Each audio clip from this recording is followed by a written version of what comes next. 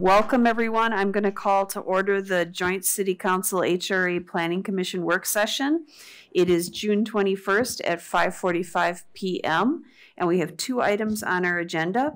One is the introduction and preliminary discussion of future plans for the Minnesota Independence Community College Independence College and Community, excuse me, and discussion of a new development proposal for the property at 101 66th Street East. And so I would say we probably have about half an hour for each item. So I'm going to turn it over to Community Development Director Stark. Thank you. Yeah, sorry, this is actually going to be quick because I'm going to turn it right over to Assistant Community Development Director Melissa Paleman for this item. Thank you, Chair Seppel, members of the board, Planning Commission, and Council.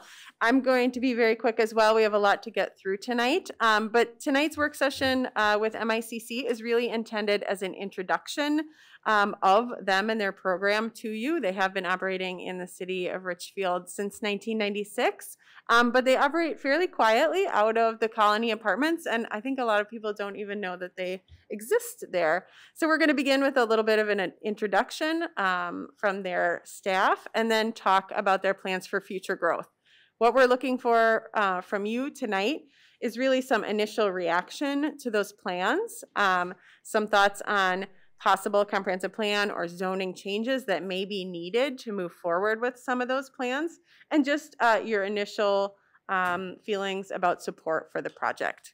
So I'm just going to turn it right over to Amy Goodmestad and Bob Cunningham to do their presentation. Yep, up here would be great. There's a clicker.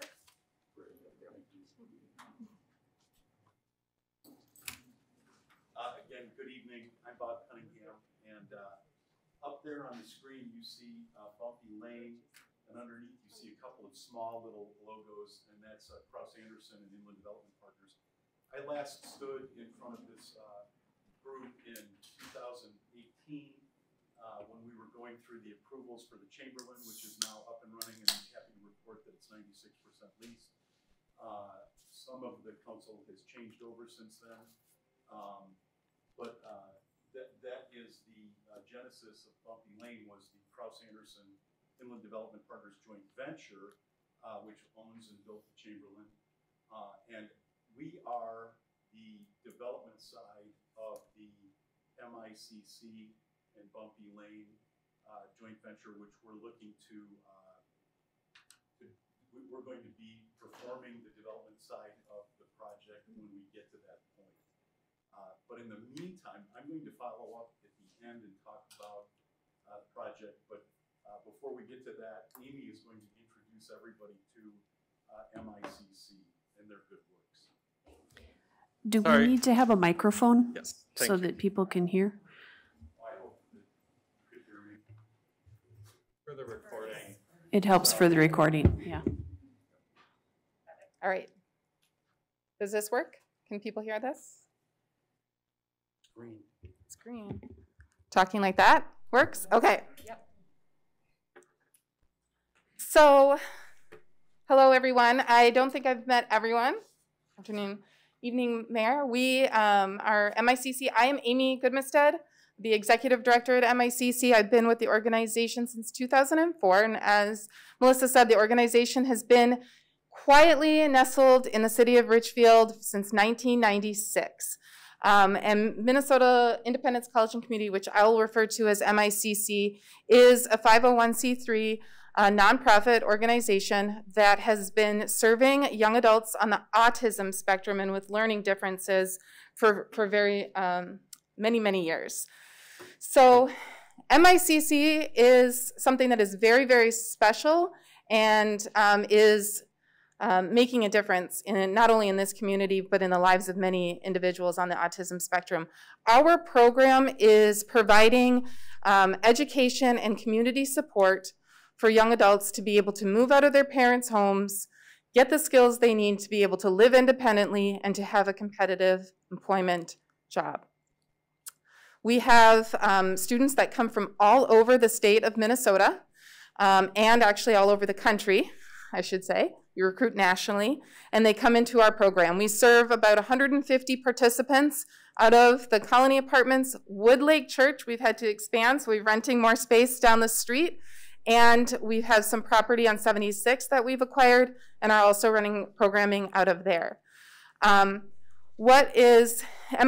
is teaching independent living skills, vocational skills, social engagement, and health and wellness. So our program is giving our students the skills necessary to be able to have a quality of life, to be able to live outside of their parents' homes and to take care of themselves. And our curriculum is all taught not necessarily in classrooms, but all in the community. So we are very passionate about being in Richfield. We think that one of the secrets to our success are our partnerships, and Richfield has also been a critical partner for us. It has been a city community that has not only allowed our participants to live in the area. We have so many graduates that don't return to their hometown. In fact, we have about 98% of our graduates will become Richfield residents upon graduation, and that is saying a lot because our students come from different states. So they're leaving their home states and making a permanent life for themselves here in Richfield. So why is Richfield so special to us? We believe that Richfield is a community and a city that allows for sustainable independence. And how do we define sustainable independence for people with disabilities and on the autism spectrum? And that is sustainable independence is access to employment, it's access to transportation, it's access to housing options, to social experiences, to community gatherings, it's access to being an active citizen in their community. And Richfield naturally provides that for our participants. So we love being in Richfield, and Richfield in response takes very good care of us without really doing anything out of the normal. They are just doing what they normally do. So for example, we teach so many real life skills experiences, and so we'll tap into the city of Richfield, different agencies to come in and actually teach classes. So it's not uncommon for the police department to come in and have a class on community safety. The fire department comes every year and teaches the students how to create their exit routes from their apartments, how to put out the grease fires, and how to access whenever they're in an emergency. So we are integrating our students into the community by introducing them to all the resources that are out there. The other thing we have are public transportation courses. So all of our students have to be able to ride public transportation because again, once they get a job, they need to be able to get to and from work. So the other portion of what we do is employment. And there are multiple Richfield businesses that not only hire our students, but also provide a curriculum to teach them. So we are located right across the street from Best Buy. Best Buy has been teaching a corporate employment class for about 5 years. So our students go onto that campus and they learn how to, what skills are in the corporate setting, the social etiquette in a corporate setting, how to navigate, and they actually end up getting employment in that building. Arc Value Village, you're all familiar with them, great partnership.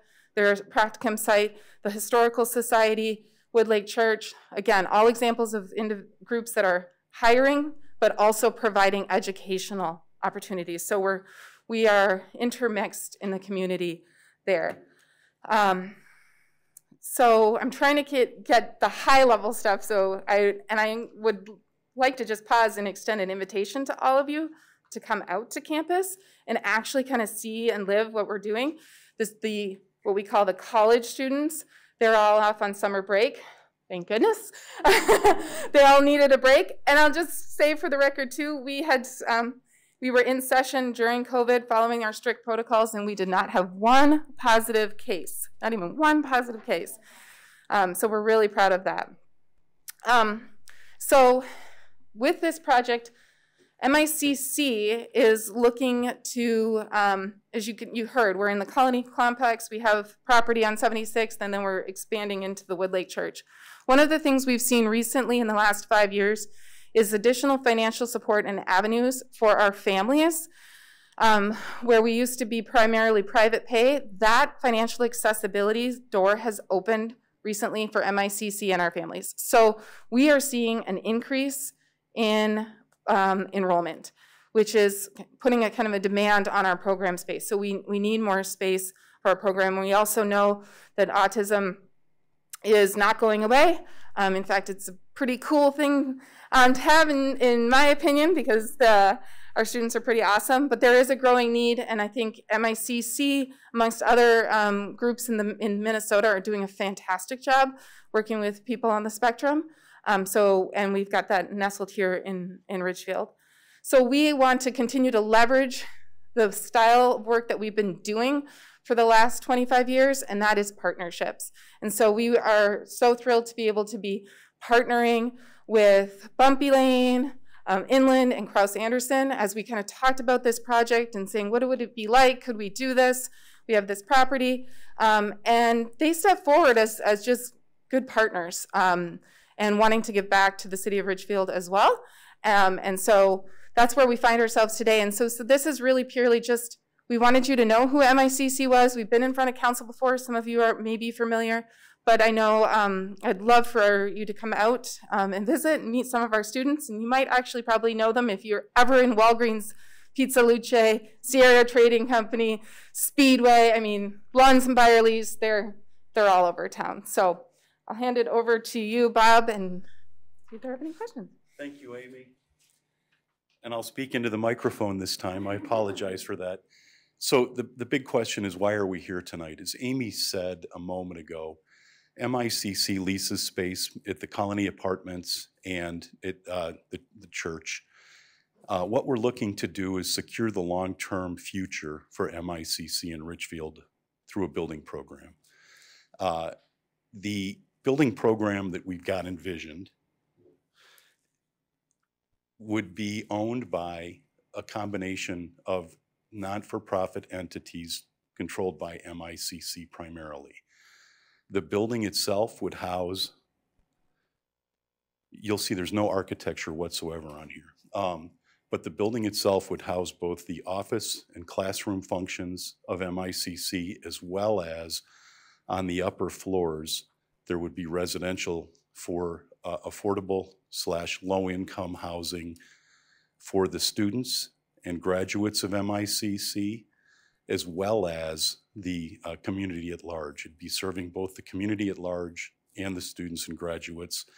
That's important to MICC because they want their students and graduates to have a community involvement, not just be sequestered or in a building that is just the graduates and students of the project. You have in your council packet, there's a map that Melissa put together that shows the location that's proposed, and that's between Logan and Newton along 76th Street, as Amy mentioned.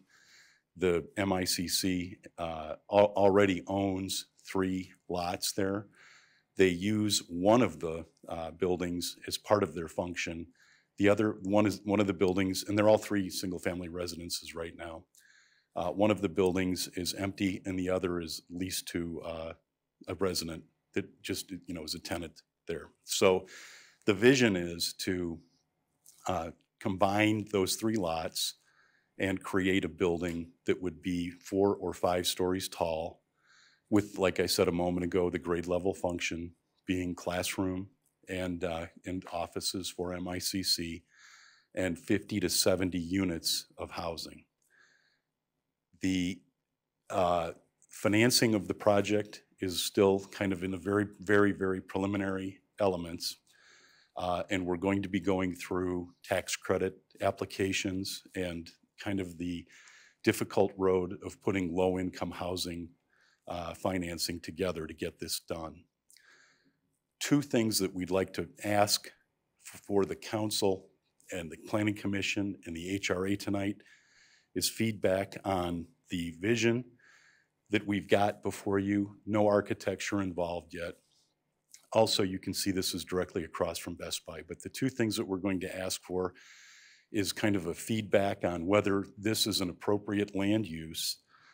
Should we continue along this line of thinking between, on 76th Street, And then the other thing we're going to be asking for, not tonight, but we just want to ask down the road when it's appropriate, for a resolution of support from the City Council so that we can take, and the HRA, both, so that we can take that to put that in our applications for various funding mechanisms to allow this project to come together. And finally, John, I'm just going to put it right to you. We're going to need some help from the city staff to kind of go through the myriad of the financing mechanisms to get this done as well. So we're looking to once again have a public-private partnership to get something done in Richfield that would serve both the MICC students, graduates, and the community at large with additional affordable and / low-income housing. And with that, we'd love to answer any questions that anybody might have this evening. Are there any questions?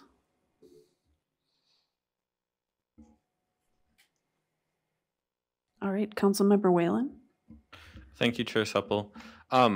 Presumably, this would also, I guess this maybe is up to the owner of the Colony Apartments, but presumably, I guess my question is, would you be moving out of there, which then would presumably open up more housing in addition to creating this housing? Would this be a complete replacement, or? No, this would be in addition. Okay. So we anticipate pulling out a portion of ourselves out of that, and those would then be back into housing options for folks. But we still anticipate using that space for participants. Yep. Thank you. Thank you. Commissioner Onesorg. How many of the, you say you graduated 200 people? How many do you graduate each year? So this year we graduated 16 participants. So that's pretty typical in the last 5 years. So we've been slowly growing. Our graduating classes are getting larger and larger. Chair Quam. Thank you for your presentation. Of the 50 to 70 units of housing, are they all affordable housing? And then how many, you said they're available to the community too? And what percentage would be available to the general public? Our intention would be that all 50 to 70 units, every unit, no matter what the total is, would all be low income or affordable. And with respect to doing that blend of how many are going to be available at large and how many would be available to the students and graduates, right now I think the best guess that we would have would be roughly 50-50. So as a follow-up to that, are they all one bedroom or are there different sizes? There would be different size units. We have done very little programming in terms of the units themselves, but the initial planning was that we would have roughly a 50-50 ratio between ones and 2 bedrooms and larger. Councilmember Troutman. Thank you, Chair Supple, and thank you both. It's good to see you again. And a couple of questions about the project. One, of the units, how many are ADA accessible? And then is it the nonprofit organization that would hold the land? Would there be any tax revenue that the city would see? Are you looking for any financing support from the city? Just kind of broad opportunities to speak to that. From a high level perspective, I think that buildings like this are taxed. So there would be tax revenue to the city. But frankly, one of the things that would help this model work is to work through a tax increment financing package. So we would likely be looking at that. I think that answers one of your questions. And I can't remember what the other one was. I'm sorry. ADA accessibility. ADA accessibility for the units. We would have at least the ADA. The ADA standard is generally 5%. It's probable that we would add additional units that would be ADA compliant given the likely mix of tenants in the building. Again, very little programming has been done at this point. Thank you. Other questions? Mayor Regan Gonzalez. Thank you so much for the presentation and thank you for coming. I've had such great experiences with MICC, and I know one of my first jobs at the public health department was to work with MICC on healthy food preparation and food skills, and that was really fun. But I would say just a few initial thoughts. I'm very excited about the proposal overall, and I'm always thinking about how we can lift Richfield up as a regional attraction in the metro that can help distinguish us from our neighboring cities, statewide, or even nationally. So just thinking about how this potential for the future could really help put Richfield on the map in that way would be so great to be the home of such an innovative educational experience for students with autism.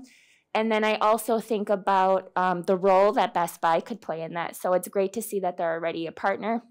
And I would just encourage and offer my support in really trying to get Best Buy to the table in a very serious way in this project because it's super important that they invest in their own backyard, which is Richfield, not just here in the Twin Cities, but this is a great opportunity for that. And then I would also add, I'm so glad to know that there's additional funding being freed up because I knew that was such a big barrier for a lot of low-income families was that private pay tuition, and now this is something that's accessible to more people.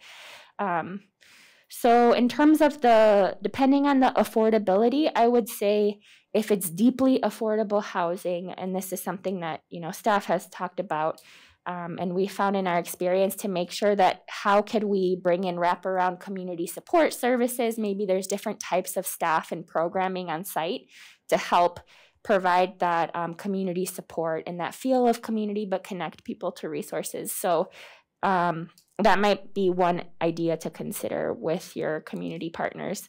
And then let's see, I think those were all the comments, but overall, the biggest thing I would say is this is an opportunity to be a shining example of some really cool transformational work that is a partnership with corporate, a partnership with MICC and the community of Richfield. So just finding ways to weave in all those different groups and stakeholders, it will be better for our community and better for MICC. And we have such great assets we can leverage. Thank you. I would completely agree with that. We have, I think what we have is already special, and I think this is a project that we could really highlight when nonprofit, for-profit, and community come together and can make something work for the citizens of their city. So we are already doing this, and I think we have a really cool opportunity to leverage this and get this out there to other folks because of the way the city is just naturally already working with us. Thank you. Councilmember Hayford O'Leary. Thank you, Chair. I appreciate everything that's been said, and I agree with almost all of it about the big picture. I did just want to make a couple comments about the land use in the building. I generally am supportive of this. I think it makes a lot of sense. My only hesitations were, one, locking down a pretty important commercial street to something that I assumed wouldn't pay tax, but if staff can confirm, maybe not now, that in fact this could be tax paying, I'd be more comfortable with the subsidy aspect of it. The other concern I have is just that these are kind of two isolated blocks, and this isn't, the applicant's issue, two isolated blocks of single family homes surrounded by much denser land use. I would love to see us address the whole two blocks together, depending on the timing of this proposal, and get it all to mixed use, especially given the Orange Line station that will be walking distance and I'm sure will be useful to your residents.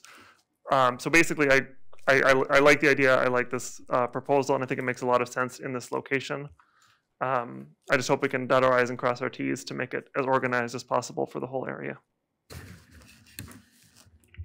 Thank you. Are there other questions or comments? I also wanted to thank you for bringing this proposal forward because I think it's a really important service that you're providing for the members of our community. I had one just logistical thing. It looks to me like this is all going to be surface parking, and I know you're on transit and stuff, but there's no underground parking, or is it all just surface? The plan right now is that this would be surface parking, and ultimately we need to price it with some below grade parking as well. And we need to see what kind of financing we are going to be able to put together to see if that's something that we can include when we come back to the council and the HRA and the Planning Commission with something with a little more architecture attached to it. But you're right. What you're looking at right now is all surface parking. All right, because I know being across the street from Best Buy, the traffic considerations have all been taken into consideration, so I don't think this is going to impact traffic-wise, but all right, thank you. Councilmember Whalen?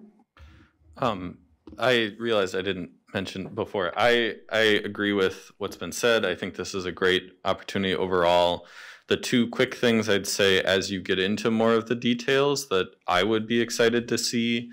One, if this isn't already in the in your thinking, just that affordability is not a single label. That I think making sure it's a range of certainly what we're most in need of, but is also hardest to get, is the 30% AMI affordability, and that not everyone needs that, and so having a variety that way as well. And then the last thing I'll say that I hope, and this I'm confident is already on your radar, but just I think given how many wonderful partnerships you already have, I'm excited to see how the building can highlight that and not like, okay, now we have our own space, let's go like be ourselves on our own, but like how does whatever the first floor looks like, how does that get designed to encourage even more partnerships? I'm excited to see as this takes shape.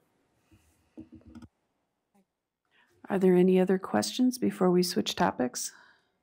All right, Chair Quam?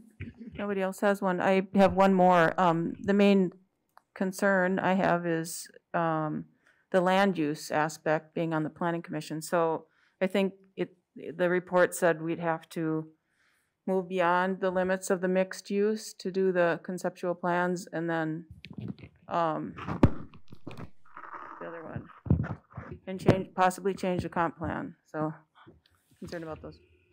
Chair Quam, thank you. Right now, the comprehensive plan calls for this area to be medium density housing. It calls for this entire 2-block area that Councilmember Hayford O'Leary was talking about to be medium density housing. We haven't rezoned it yet because, as is our typical policy, we don't rezone single family properties until a proposal comes forward. With this particular proposal, it does look a little bit larger, and with ground floor, I'm going to call it institutional school type use, that wouldn't typically be allowed in an MR2 district. So yes, we would likely, or they would likely need to come to you to look at a mixed use designation or something similar on this corner. And then you could certainly explore the blocks behind, but as of now, it's all guided for medium density housing. All right, thank you. Assistant Director Peelman, is there any other feedback that staff needs? No, I don't believe so. Bob and Amy, did you need any additional information? No additional information needed, but we're looking forward to being back in front of the Planning Commission, the HRA, and the City Council as additional develops warrant, and that should be sooner rather than later. Thank you very much for your time this evening. Thank you for your presentation. All right, so our second item is a discussion of a new development proposal for the property at 101 66th Street East, site of the previous approved ME development. Community Director Stark. Thank you, Chair Supple. Yeah, if this is familiar to many of you, it's because you've been viewing several iterations of this since at least early 2018. It might have been even late 2017 that this first came to your attention. And at that point in time, a development company called PLH and Associates, or Paul Lynch, had proposed and received approvals in the summer of 2018. He was unable to get the project going at that point in time with what was approved, so he did return in 2020 and revised the proposal to include 1,800 square feet of ground floor commercial space and 42 apartments. The PLH eventually marketed the property for sale and has sold it. I'm not sure if it's a contingent sale or if it's what the status of the sale is currently. But the prospective buyer is North Bay Companies. North Bay, again, is somebody you may be familiar with as they developed the Henley and the Henley 2 in Richfield and have been talking to you perhaps about some other projects as well. So tonight, North Bay Company will present a preliminary proposal for a new project on this site. The proposal includes a 75-unit, 6-story residential building and a single-story commercial building of approximately 3,200 square feet. And I'm sure I've received a lot of neighborhood comment, and I'm sure you have as well. And it's a very active neighborhood, very involved in how this site would be developed and what they'd like to see there. And so we've been in discussions with the neighborhood folks since the beginning. What I've said, the neighbors have asked me questions about a neighborhood meeting, and depending on how things go tonight, my answer is that because they're not seeking the kind of land use approvals that would require them to have a neighborhood meeting, that's the case. But I would certainly recommend that even though one is not required, that they would hold one. And so with that, I would introduce Mick Stoddard from DJR Architects and Dan Oberpiller from North Bay Companies. If we can, I think we're all set up here.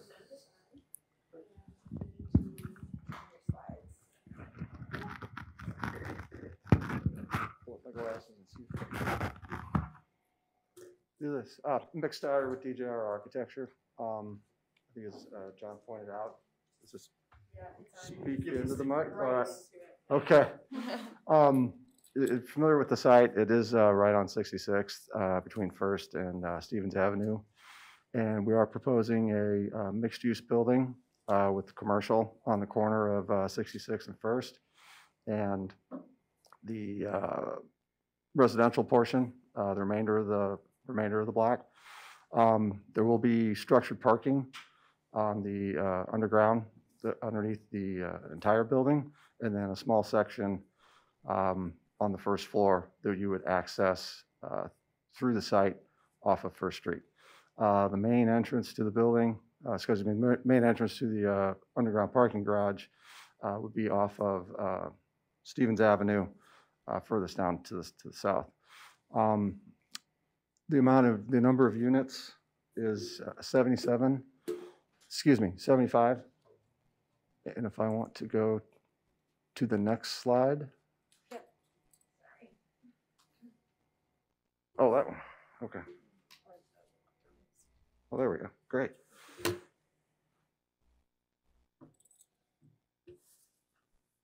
Floors 2 through 6. It is a 6-story building. Floors 2 through 6 will have a mixture of studios, 1-bedrooms, and 2-bedroom units. The 2-bedroom units are on the corner that faces Stevens Avenue and 66th. We will have walk-up units on the first floor. Over in the diagram to the right. There will be four 1-bedroom units and a 2-bedroom unit that face onto 66th. Activate the 66th Street side of the project, along with the plaza between the retail and the residential building. Will be used by both, by the commercial portion of the project and the residential portion. Parking again is structured along with surface parking for the commercial portion behind the building. My name is Daniel. Perhaps I can articulate just a little bit more here. There's about a 6-foot difference in the site, about 6 feet, right? Yes. About 6 feet difference in the site from here to here. Oh, in height, yes. In height, basically elevation. So the down ramp to get underneath the parking, which would be under grade, comes in off of First, right? Or Stevens, excuse me. And then the on-grade parking right here would be the surface stalls, and then as well as the on-grade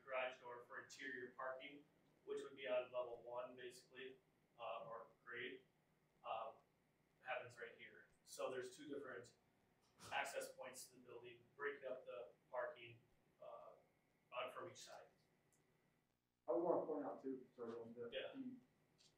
the building portion over that area of the garage he's talking about is only one floor. One story. So we are putting the mass of the building up against 66th Street. So, yeah, so it goes to about right here, right? Yes, correct.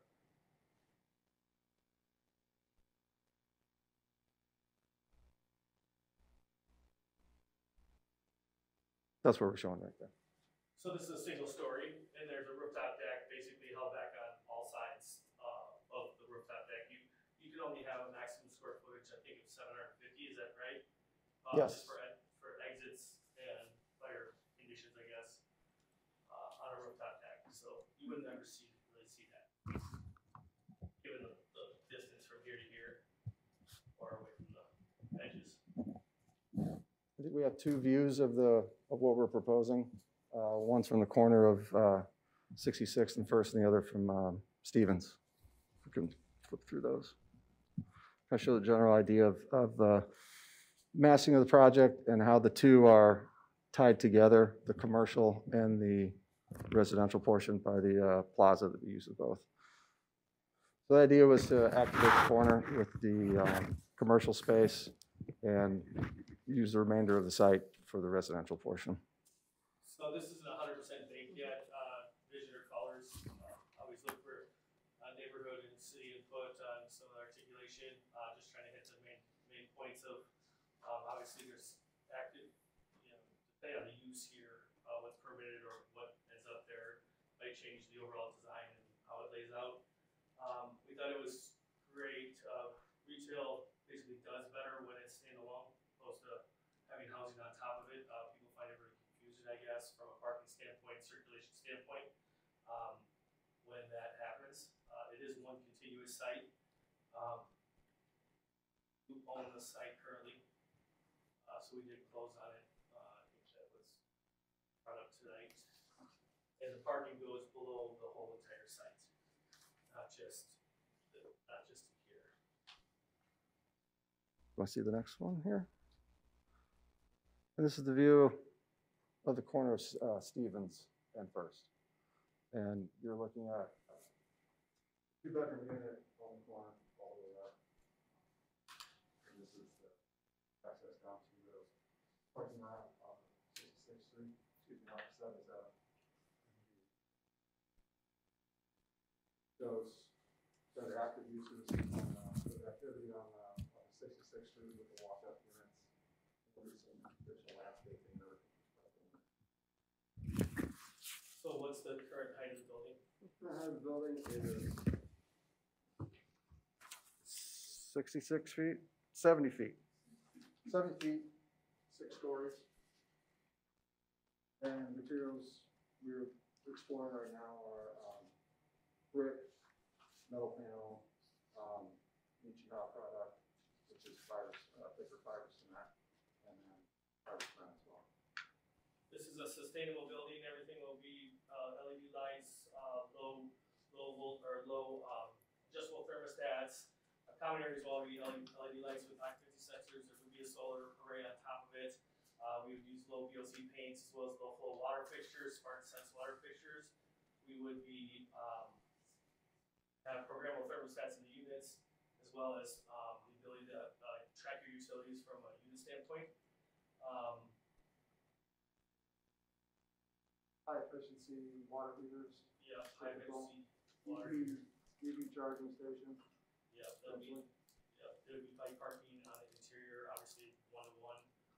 We do have electric car charging stations. We can put them inside and outside for both cars. So that seems to be more and more popular item, or at least the building has to be outfitted right away with them, or just figuring the power load as they draw a lot.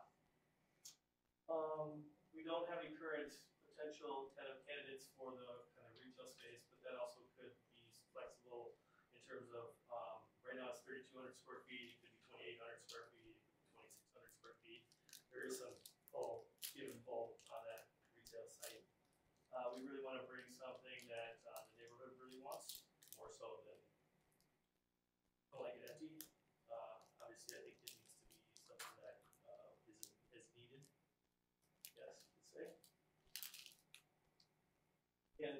opportunity for perhaps seating around it. It could be 1 or 2 tenants.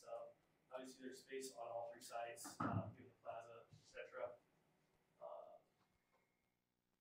Walk computer, so this rendering doesn't really do it justice too much. Just it's kind of more generic or render. Looks a little bit weird to me. It's the big screen, but There's a little height perspective. we do have a water retention system. We read the past resolution basically, and fine with adhering to the screening and it's not quite the same situation for lights, headlights and stuff as the previous design. However, the berming and fencing and what was suggested, obviously we'll want to be a good neighbor and will commit to be one, I guess you could say, and thoughtful.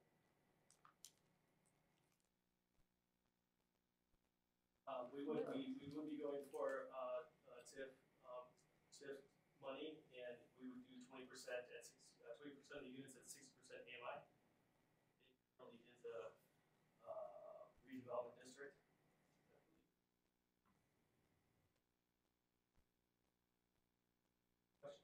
We'd be looking for your input. Yeah. Feedback is good. All right, so are there questions or comments from anyone here? All right, Councilmember Hayfoot O'Leary. All right, I've got a few I'll try to get through as efficiently as possible. I do have just a couple questions, either for staff or the applicant. I've heard concerns about traffic. Obviously, it's a larger building than the previous one, and a perceived need or potential need for traffic control on 66th. Who evaluates that, or who determines if this is okay to just put this many cars out on the street?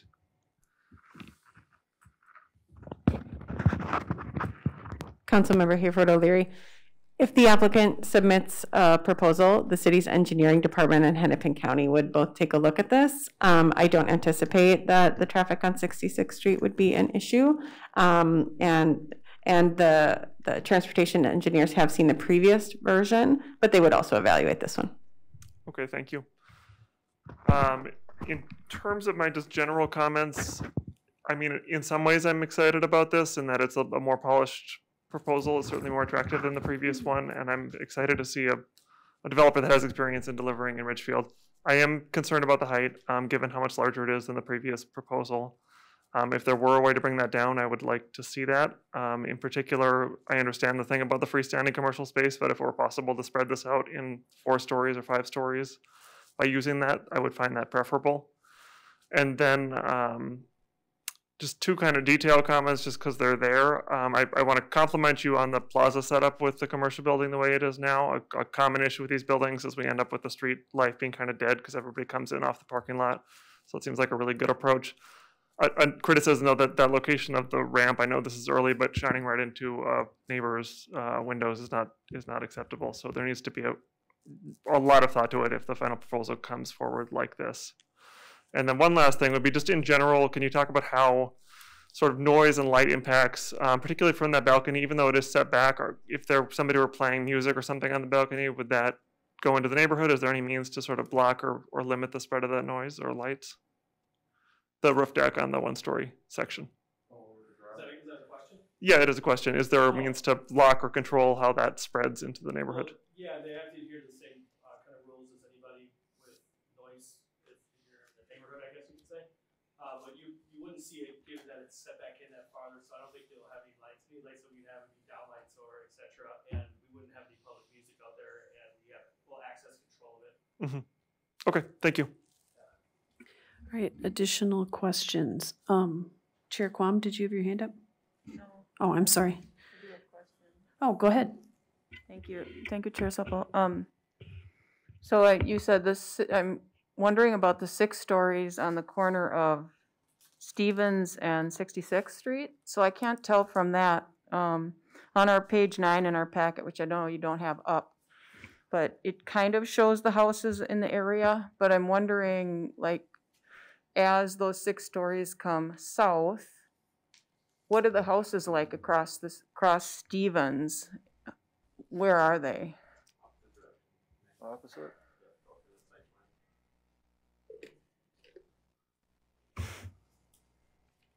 So the 6 stories ends right here. Okay. So this is a single story. Right. I'm sorry. Obviously, you'll be interested in a shadow study comparison, basically, right? Pretty soon. So just trying to keep all of the heights closest to 66. Are there any houses across from the 6th stories? Across 66th Street? No, across Stevens? Right there. There's a Yeah. retaining pond there. Retaining pond. Yeah. That's Okay, I got my answer. Yep, sorry. The retaining pond. Just for clarification for everybody, that one will not be developed with a house. It is a retaining pond. Okay, thank you. And then for exiting the underground parking, where will that be? I know you said the main entrance is on Stevens, so where's the main exit? It would be the same speed ramp that would come right here. Okay, so that is across from the houses to the east? This house right here. So all those lights, 75 unit lights will be going into that house? Right? We do have 2 entrances and exits, so it's not quite 75 cars are in the low grade parking ramp. Okay. So it only affects one house?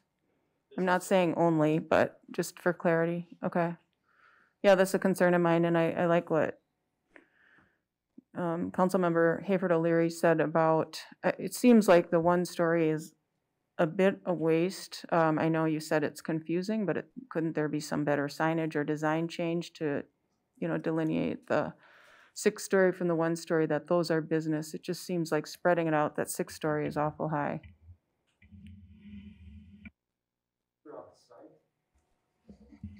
Pardon me? Well, to use some of the 1 story space above the 1 story a little more efficiently, so it's not just 1 story there. The 1-story commercial, not the decor. Sorry, the 1-story commercial. Yeah, spreading out some of those layers over that. All right, are there other questions or comments? Oh, Mayor Regan Gonzalez? I would just say my main concern is also the height with the 6 stories. So I would be much more in support of something that is not 6 stories, 4 stories, possibly 5, but 6 seems like a lot for me. Thank you. Additional comments? Councilmember Whalen? Thank you, Chair.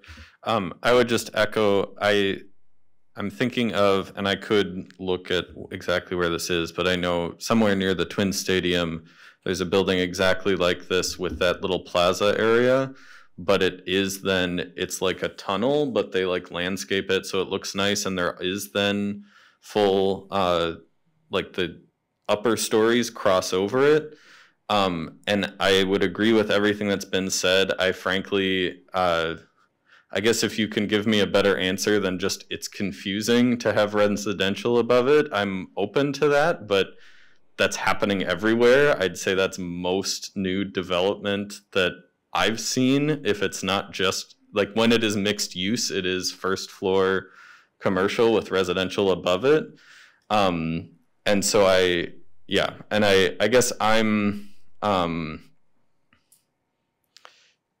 less concerned about just the 6 stories in general. I think this is getting closer to the, it certainly would be the tallest thing right there, but it's getting closer to like a downtown area. But frankly, I think, I guess I appreciate that it's not just the rectangle that the previous proposal was, but I think it looks a little silly to have a 1-story thing next to this towering, like that doesn't feel like one development to me. And then would also just echo the concern about that parking ramp of just making sure that there's appropriate screening for all the cars coming out of there.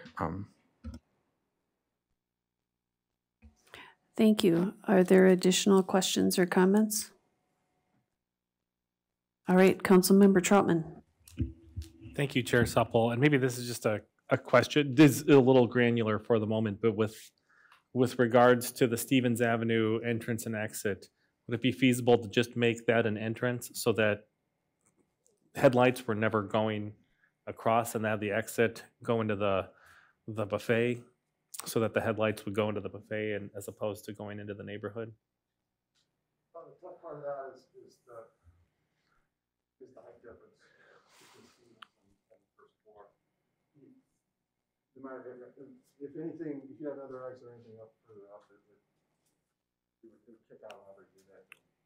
No, not that it wouldn't move, but this would just be the entrance would be on the east side and the exit would be on the west side, just as it is. But they would both not be two ways. The grade prevents that. Oh, got it. Okay. All right, Mayor Regan Gonzalez. I forgot to add two other comments that I had here in my notes. So I would also encourage a neighborhood meeting regardless of what happens. That's extremely important. We see when that happens and we do work in partnership with the neighborhood, the city, and then the developers, we get much better project proposals with much better ideas that that work better, particularly for the neighborhood and the community. And then I forgot to add, I have my emails here, but I just wanted to say thank you to the neighbors that were here, that contacted us and reached out with their comments, concerns, and also for being here today. So. Yep, so we've committed to a neighborhood meeting, so. Thank you for that. Other questions? I have 2 or 3, but I wanted to make sure everybody else had a chance. So I was also contacted by a neighbor that was wondering about the green space requirements for the lot. You mentioned there'd be solar on the top. What about green space on the lot? Can you speak more to that?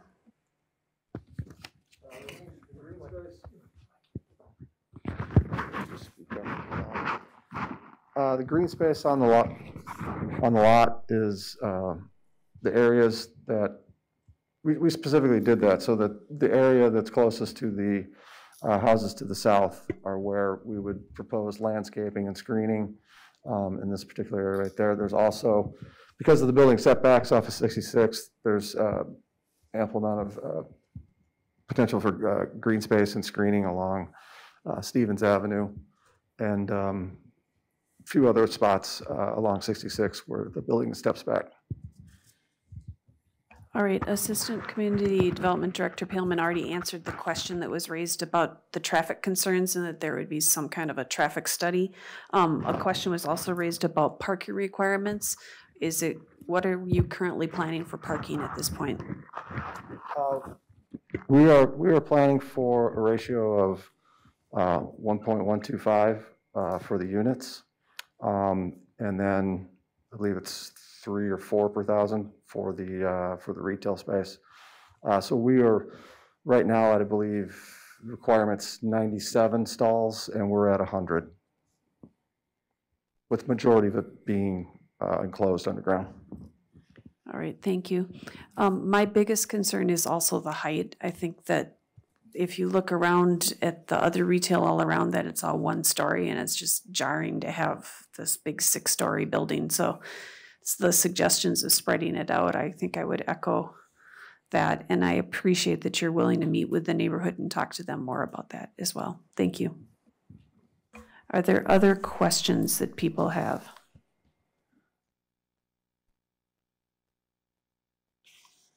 All right, Councilmember Whalen.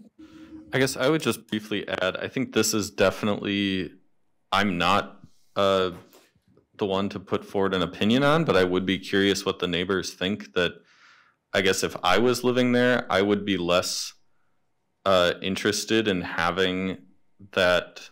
We've talked about the retail space or commercial space, but I guess the other 1 story, I think also, I'd be genuinely curious to whether neighbors, if it meant it could come down to like 4 stories, would they be okay with having 2 stories there instead of just 1, if that helps? Because I guess I am also aware of part of the reason the first proposal didn't pencil out is because there was only 3 stories, that having a taller building makes it work to have anything there.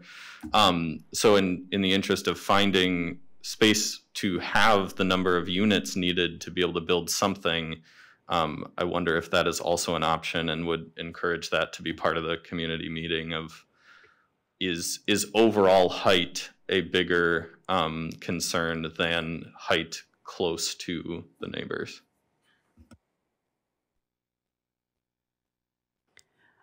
One other question. I noticed you had a variety of unit sizes. What about accessibility in those units?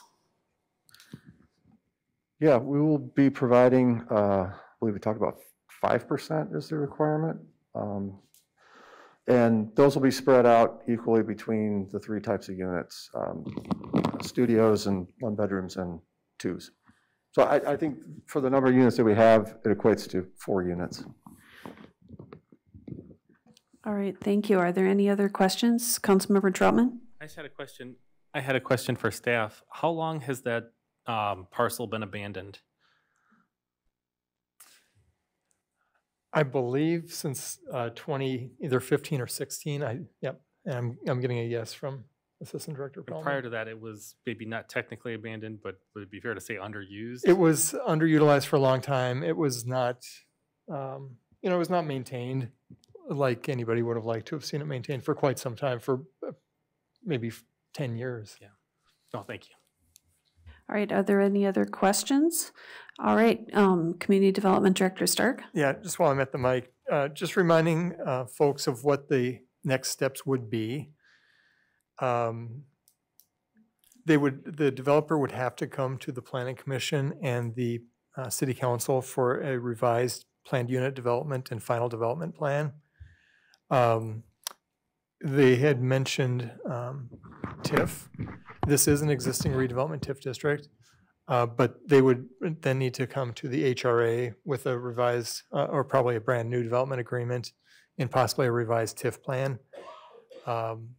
So that's what the future looks like. In terms of accessibility, I think what was mentioned, the 5% unit, that's the minimal code requirement. Our affordable housing policy is also an attainable, or is an accessible housing policy, and would require some units over and above the code required minimum. I can't tell you off the top of my head what that would be.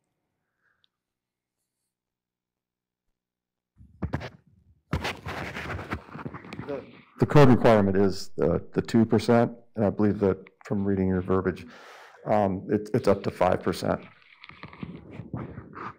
Yeah, okay, sorry. All right, is there any further feedback that you need from this group? No, I just want to say thank you. We appreciate your comments, and we'll be back. All right, thank you for bringing this proposal forward to us. Thank you. And then we stand adjourned.